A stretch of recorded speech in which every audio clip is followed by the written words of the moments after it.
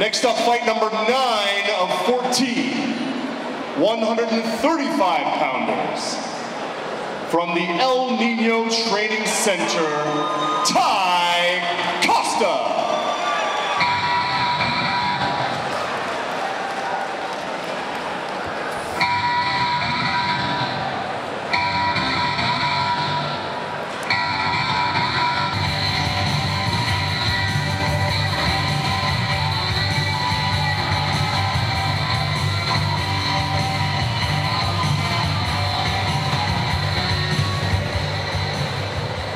His opponent, Espinosa. Espinosa, just an explosive stand-up fighter. No, don't get me wrong, Costa is a great stand-up fighter as well, but I mean, if you want to win the fight, to me, I think you should take your opponent out of his element in order to have a better chance of defeating him. But we'll see what happens. Yeah, absolutely, Tusi. If I'm Costa, I want to go for that takedown. All right, ladies and gentlemen, these fighters weigh 135 pounds each. Both of these fighters have professional records of 3 wins and 3 losses. In the blue corner, 30 years old, fights for the El Nino Training Center out of San Francisco, California. He is Ty the Terminator Costa.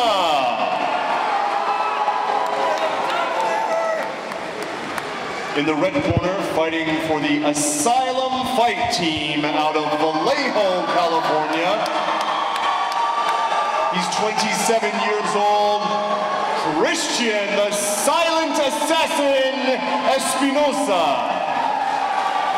Referee in charge of this fight is once again David Shirley.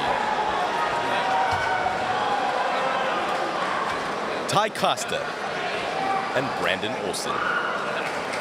We are all set to go for our first of a possible 3 rounds in the bantamweight division. They touch gloves as 30-year-old Costa takes on 22-year-old Olson.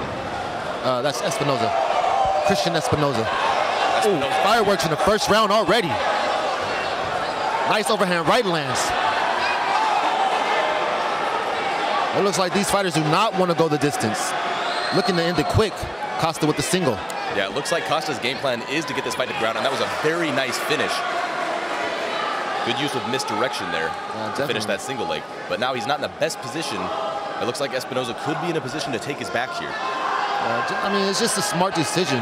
Why stand through all that, you know, those punches, and when you can just get the fight on the ground, take Espinosa out of his element. Absolutely. Exactly, and beat him that way. But you know what? It looks like Espinosa's jiu-jitsu is no joke either.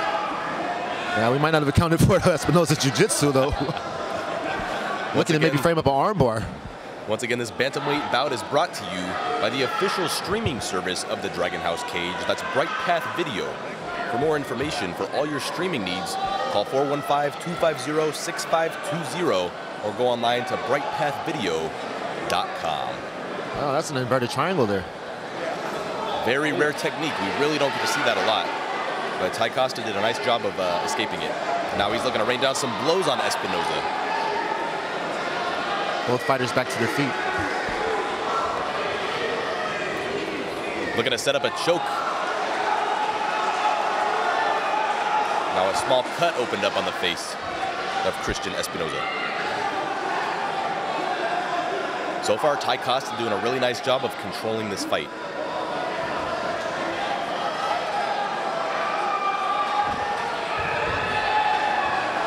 Costa's attempting a takedown, but Espinosa has that wizard locked in. It's going to be really hard to finish and particularly go behind as long as the right arm of Espinosa is overhooked on Costa's. Yeah, Espinosa doing a very good job defending.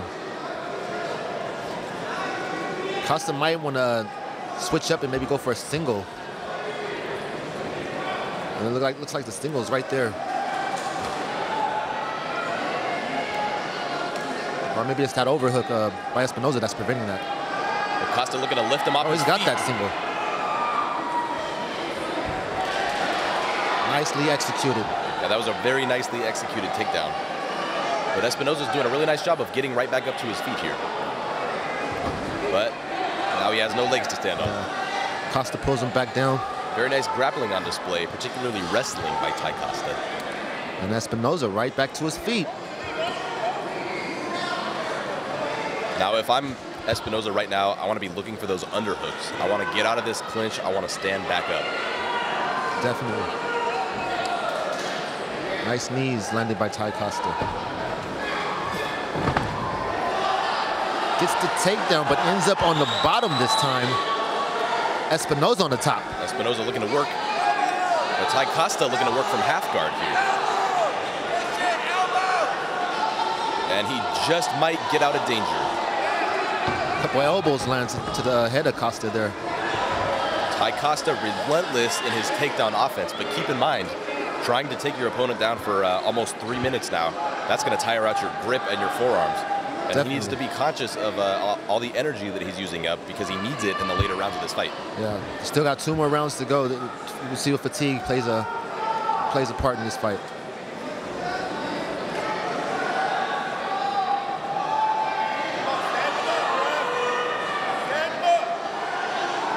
Now, Ty Costa has the takedown, and he was in half guard, but he wasn't really doing anything with it. Right. If you're on top and you're in such a good position, look, the guard's open. Ty Costa's in a great position. He needs to posture up if he wants to rain down blows like that. Absolutely. Looks like he's just content to deliver the ground and pound, though. Not really looking to pass, not really looking to submit. Right. Espinosa doing the right thing, though, keeping his opponent close, not allowing him to posture up and deliver that.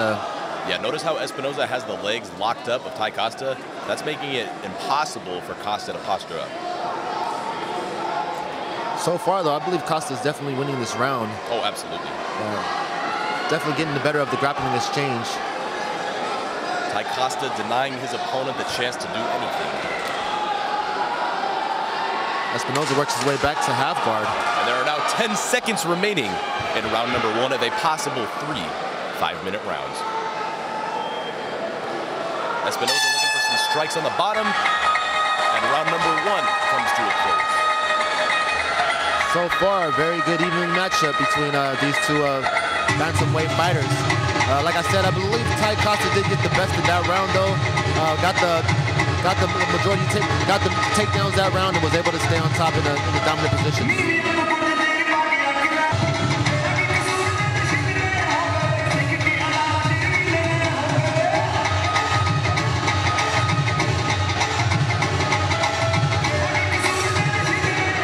Round number 2 is officially underway. Ty Costa, Christian Espinosa. And Costa just misses with that head kick. Another huge leg kick from Costa. Costa had a lot of success during that first round with those takedowns. Let's see if he sticks to the same game plan or tries to change it up.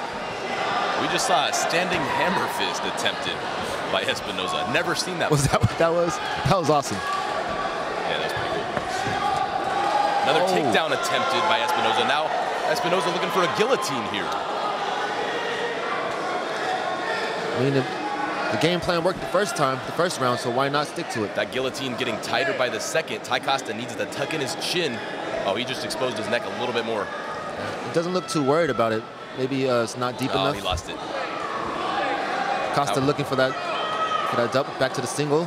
Espinosa doing a nice job of cross-facing. That puts an enormous amount of pressure on the head and neck of the offensive wrestler. Back down to the mat goes Espinosa. Costa nearly gives up his back. And now it's Costa who's not in the best position here. He's taking a lot of elbows to the head. If he's not defending himself, referee David Shirley could very well stop this fight if Costa takes too many of those elbows. There's another. And another. Costa needs to figure out a way how to posture up here. Yeah, even though Costa's been on top for most of this fight, he's still taking a fair amount of damage from his opponent. Looks like Espinosa's very comfortable when he's on bottom. Yeah. Looking to get back up to his feet, maybe. Another elbow to the head, and another. Yeah, we knew Ty Costa had that great wrestling background, and definitely putting him on display here at Dragon House 29. Looking for that reversal. Now, if Espinosa can isolate that arm, which he does not do, he's definitely in position to reverse his opponent. Yeah.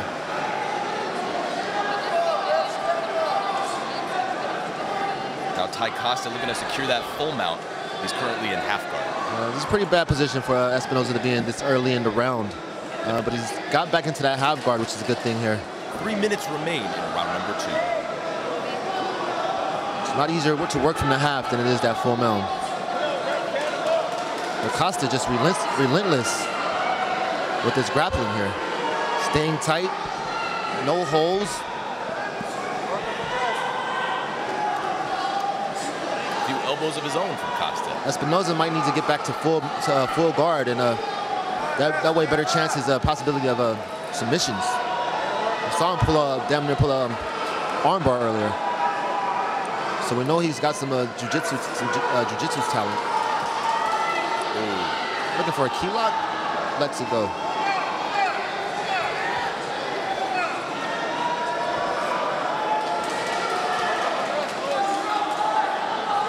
Referee David Shirley looking to stand the fight back to the feet.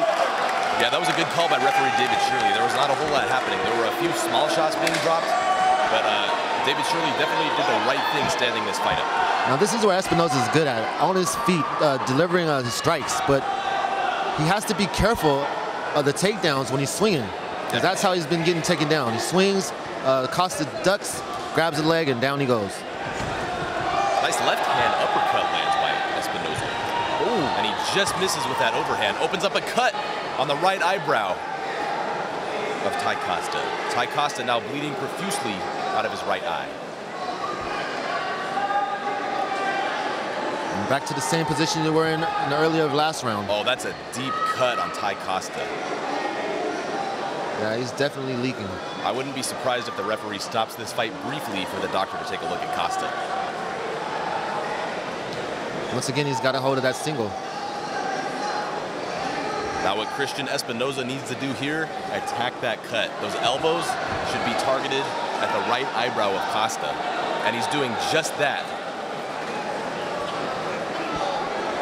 Costa relentless with the takedown. Another takedown. Very beautifully executed. Now Ty Costa's wrestling is no joke, particularly that far side single leg. Definitely. Now we were wondering if fatigue was going to play a role in this fight due to all the wrestling.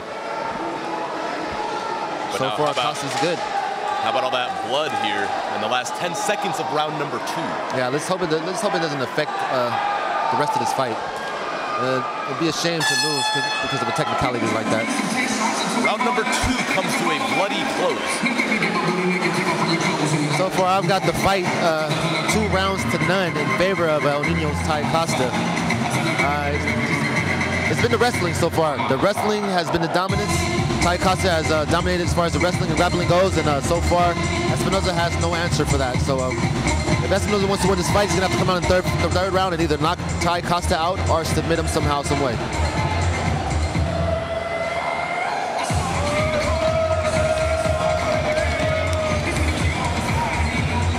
Okay, it looks like the earlobe. We're sitting up really close. I don't know how well those of you watching online can see. It appears that the earlobe of Christian Espinosa has completely detached from his ear. Looks like he's going to need some stitches for that. Looks like Ty Costa might need some stitches of his own, though. What a bloody matchup that was. Yeah, this fight will come to a bloody end, but I'll tell you what, Tusi, what a fight between Ty Costa and Christian Espinosa, 2 of the Bay Area's finest bantamweights. We knew it would be. Both of these fighters came out, put it all on the line. Ty Costa ended up with the victory due to a referee stoppage, but Costa was winning the fight though before that. So either way it goes, congratulations Ty Costa. Hats off to both fighters. Christian Espinosa did a great job tonight. Both of these fighters are going to go far in their career. Can't wait to see them at their next fight. Could not agree more, Tusi. At 5 minutes into the second round, via medical stoppage due to an ear laceration, the winner in the blue corner, Ty the Terminator Costa. Ty Costa will be your winner officially due to doctor stoppage. And it turns out I was right. What are we booing? The earlobe of Espinosa was completely What are we booing? The doctors are here to keep people safe. And you know what? An ear laceration down to the cartilage. Espinosa's corner looked a little disappointed. They kind of gave Ty Costa's eye a look. Did you see that? He gave Ty Costa's eye a look and said, well, you stopped the fight because of the ear, but what about his eye type of look? Looks like Ty Costa wants the microphone. He's got something to say. Yeah, so Christian's a warrior. And I know me personally and Christian and all you guys didn't want to see it end that way. So, sorry about that. Not the fighter's fault. Just saying that, but thanks to all my sponsors and my teammates. And I want to dedicate this win to my grandmother, Josephina, who's not with us now. Thank you.